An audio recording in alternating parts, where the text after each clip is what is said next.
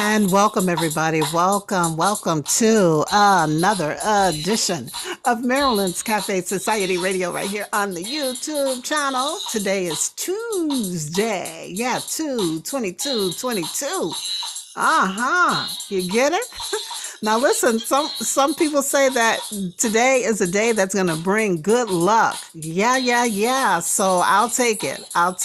Whatever it means. February 22nd, 2022, 2/22/22.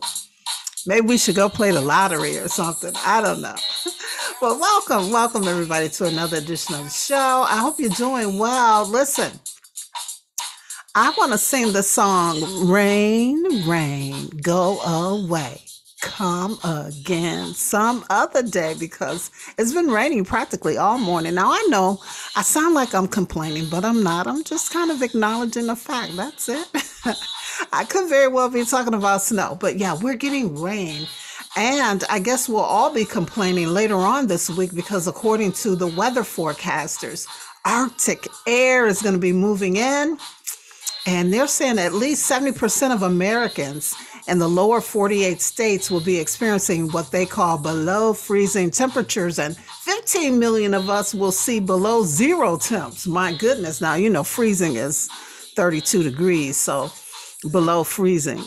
But that below zero weather, no, I cannot do it. I will not do it. So we'll see. We'll see what happens. But right now it's a balmy 35 degrees where I'm sitting in the Midwest. I hope you're enjoying some good weather too. Well, listen, I just wanted to pop in. It's a bit late, but that's all right. I was trying to keep up with what's going on over with Russia and the Ukraine. We've had some interruptions in television programming with the president popping in to give us updates. And so, I just wanted to be abreast of all of that. We'll talk about it in just a bit. But first, let's get to our update on the coronavirus crises. Now, John Hopkins has given us these numbers today. The number of global COVID-19 cases is just under 427 million, and we've hit about 5.9 million deaths worldwide. Here in the United States, 78.5 million COVID-19 cases have officially been reported, and some 936.4 thousand lives lost. May they all rest in peace. Now, according to data from the New York Times, the pandemic seems to be coming under control. Yeah, all the numbers are dropping. And as of February 21st, United States hospitalizations from the virus have decreased 43%, and the daily deaths have dropped 19%. So that's all good news. But the experts are saying don't get too happy too fast. Don't start declaring victory over COVID. Why not? We got to have that faith. But anyway, here's what they're saying. That, we're going to be living with this virus, just like we live with the flu, just like we live with the common cold. So it's not going to go away. In fact, there are still 3 states that have experienced COVID spikes over the past week as of today, February 22nd. According to information from the Washington Post. And the states are South Dakota, Pennsylvania, and Connecticut. So, if you're traveling to those areas, be on guard, all right? And we all know that mask mandates across the country have laxed, if not have, been abolished altogether.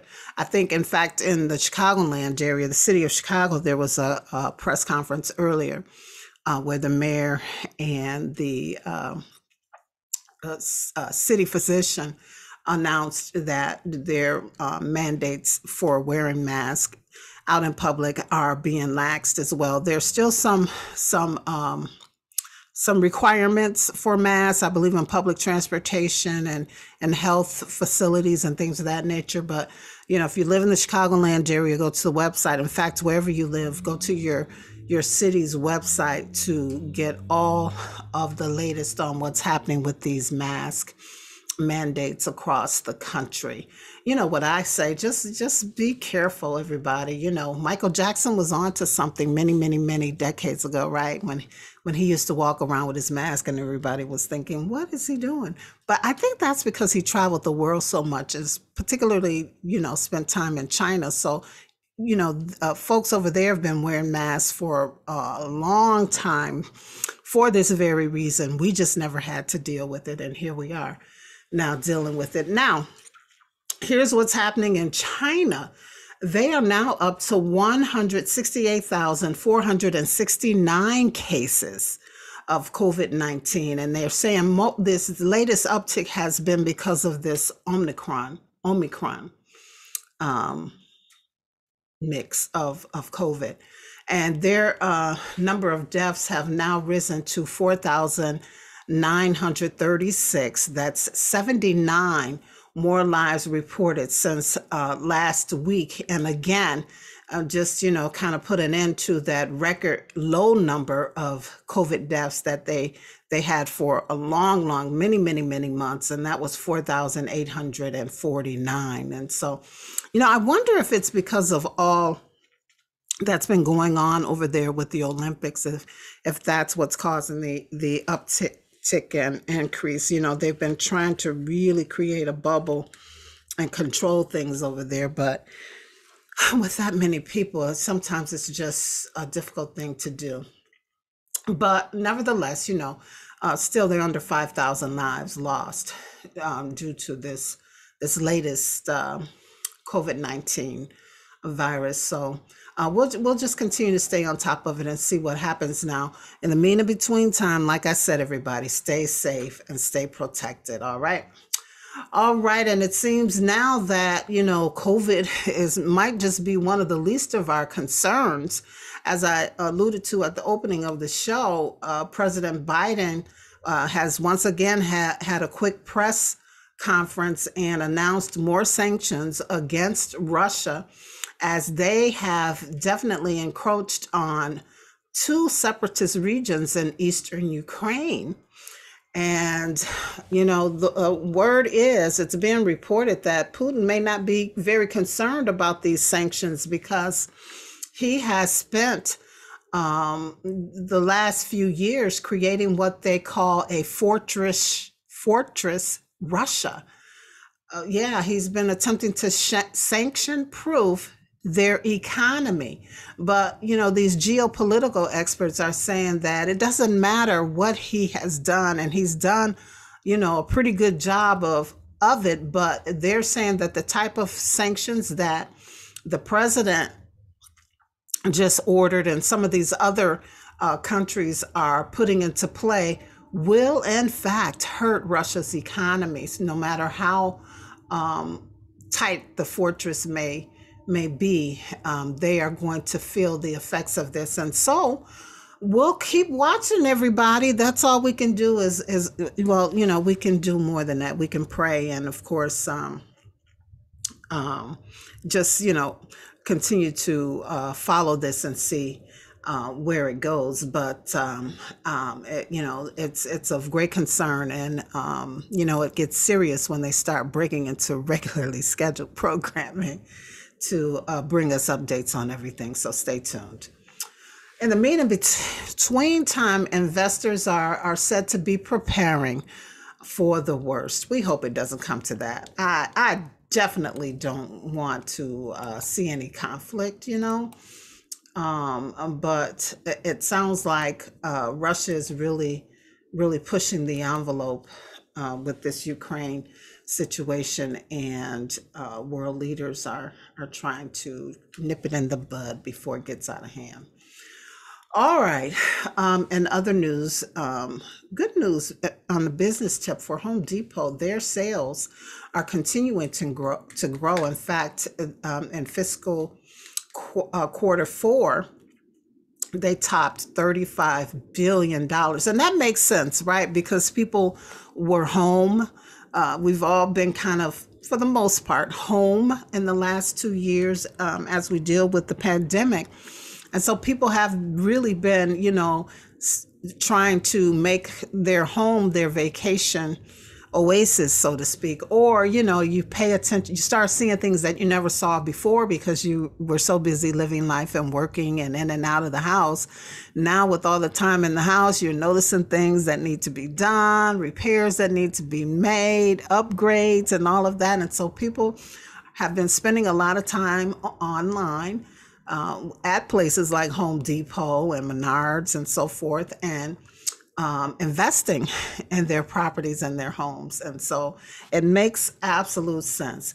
Also, news from Macy's, they said that they will not be splitting off their e-commerce business. Despite the push that they're getting from these activist investors, they will not do it. So, these activist investors are a new breed of investors, and they're really trying to shake things up with some of our what you want to call it, traditional businesses. But they're resisting, and so we will watch it and see how things play out, not only with Macy's but with some other businesses as well. And this all takes us to today's stock market report. Now listen, where I'm reporting from right now, it's about 4 p.m. Central Time, and this information is about an hour old, so about 3 o'clock Central Time is where these numbers were. That they fluctuate throughout the day, and then we get the closing numbers at 5 p.m. Eastern Standard Time. But for right now, we all know, because of what's going on in Ukraine, the stock market has been affected. And so the Dow dipped 1.18% to 33,607 points. The S&P 500 dropped a negative 0.68% to 4,314.40 points. The NASDAQ fell also a negative 41.41% to 13,945.25 points. Gold is not doing well. They fell $4.62 to 1,899.63, or I should say $1,899.63 per ounce. Oil is rising, however, which was a prediction, and President Biden talked about it during his latest press conference on the potential conflict with Ukraine, that because of the sanctions, we may see some changes in the price of oil and gas and so forth. And so oil is continuing to rise. At 3 o'clock this afternoon Central Time, it was up about 46 cents per barrel to $91.55 per barrel. So, we've already been seeing this and experiencing this, right? The heating bills are higher. When we go put gas in the car, it costs more. And I say it's going to stop. It has to stop. It has to stop. Stop. All right. Well, listen, these things happen, and we can really, I believe in the power of prayer. Anybody who's been following my show and following me know that I believe in the power of prayer. And, we have to say what we want in order to effectuate change, saying and believing, and then achieving it or manifesting it. So I just say that, these oil prices are going to drop, and, consumers will stop. They will not continue to put this financial stress and pressure on consumers. It has to stop. All right, let's move on to some other news. And this is some entertainment news. Well, it's all over, everybody. The festivities over the weekend for the NBA All-Star weekend with the games and entertainment has come and gone. And of course, I didn't catch everything. My schedule just did not allow me to, but DJ Khaled, I caught that performance with Nelly and Lil Baby. there's a lot of baby rappers out there with the name Baby, but I think this one was Lil Baby. And then, of course, Ludacris and Mary J. Blige and many others were there performing throughout the weekend. However, I was so happy to hear. I think it was Saturday night. I was on one of my social medias and I got the report that Earth, Wind, and Fire was going to do the halftime show during Sunday's game. And so, of course, I tuned in. Yes, I did. And it was brief, but spectacular. You just have to be an Earth, Wind, and Fire fan to understand. But anyway, it was so good. And, I just wish that they had dedicated more time to Earth, Wind, and Fire because their shows, anybody who's been to their concerts know that they can really be fantastical. And so perhaps in the future, they will be able to do that at one of the NBA All-Star halftime games. All right. All right. And, another wonderful thing that they did during All-Star weekend, in celebration of the 75 years of the NBA being in existence, they did this wonderful tribute to all of the amazing NBA players, the guards, the forwards, the best of the best of the best they featured. And it was amazing. It was amazing. And so, and it was good to see everybody, the old schoolers and the mid schoolers and then the new schoolers and the baby schoolers. They were all there and it was great. The slam dunk contest, well, it lacked a little luster, but I am still going to give them an A for effort for just having the courage to show up, I do. All right. So if you want more details on how that weekend went, again, you can go to thenba.com for more. And staying on basketball and another basketball great, to some extent. I was surprised to hear this too. Juwan Howard, you heard this story? Juwan Howard, who is now a men's basketball coach at Michigan, was suspended for the remainder of the regular season after he hit a Wisconsin Badgers assistant coach. This coach's name was Joe Grabenhoft. He hit him in the head during an argument, a heated exchange that they had after, I guess, Michigan lost Sunday afternoon. All of this happened in Madison, Wisconsin.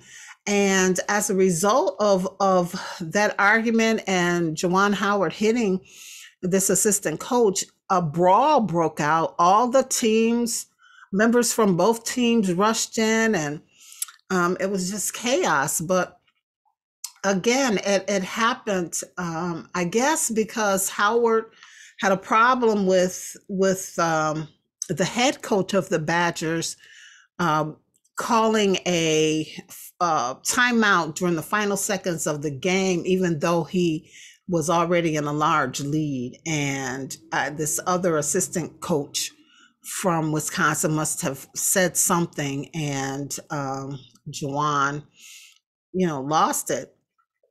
And of course, mayhem and basket brawl ensued.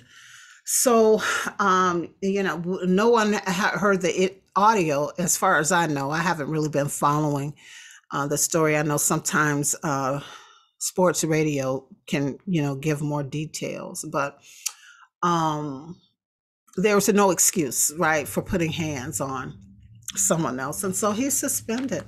And no other sanctions have been announced for other coaches or players that got involved in this melee that took place on Sunday. But I really hated to hear that. All right. And then just keeping it short for today, I just wanted to pop in and say, hey, let you know I'm doing okay. But one last thing I want to remind you of as we wrap up Black History Month. We're in those last few days, right? Join me and my friends from Martin's International and the Black Heroes Matter Coalition as we present to you the 2022 Black History Month celebration. It's entitled The Road to DuSable Lakeshore Drive. And of course, we're going to touch on Chicago Black media history as well. We have special guests lined up who will speak about and honor our past and celebrate our victories. This is all going to take place on Saturday, February the 26th at 6 p.m. via Zoom. Now, for those who follow me, you know that I blogged about it last week, late last week. So the link is on my blog, but I'm going to update it by Thursday of this week with more details. And if the link changes, I'll post it. Otherwise, if you can't get the link, you can go to YouTube and I'll have that information posted to my blog and on my various other social media platforms by Thursday of this week. All right. So get just some Black history lesson. It's going to be entertaining, informative, and short and sweet. So be sure to carve out some time for it on Saturday, February 26th, starting at 6 p.m. Central Time. And you can go to my WordPress blog for all the updated information by Thursday of this week, okay? All right, so before we head on out, let's take one more look at our word for the month of February 2022, and it is a repeat from February 2021, which is quiddity. Quiddity, which is the inherent nature, distinctive feature, or essence of something or someone. Quiddity. And remember, if you have a business, a product, a book, a record, persona that you want to further promote or advertise, well, this is a place that you can do it. Just send requesting information to producer@marilynscafesociety.com and we'll get all the details to you. Also, remember that website, marilynscafesociety.com, to check out what's going on with the show, to get linked up with me on my other social media, and for the link to the blog, okay? And also, thanks so much for checking out this YouTube channel. Be sure to like, subscribe, and share. Sign up for the email club as well, Monday with Marilyn's. And that email to get signed up to is marilynscafesociety@yahoo.com. Marilyn's Cafe Society@yahoo.com. All right, you ready for what love is? Well, love is DuSable Lakeshore Drive. DuSable Lakeshore Drive. Woo! All right, everybody, have a great week. Remember, if you don't do anything else this week, be sure that you live, you laugh, and by all means, love.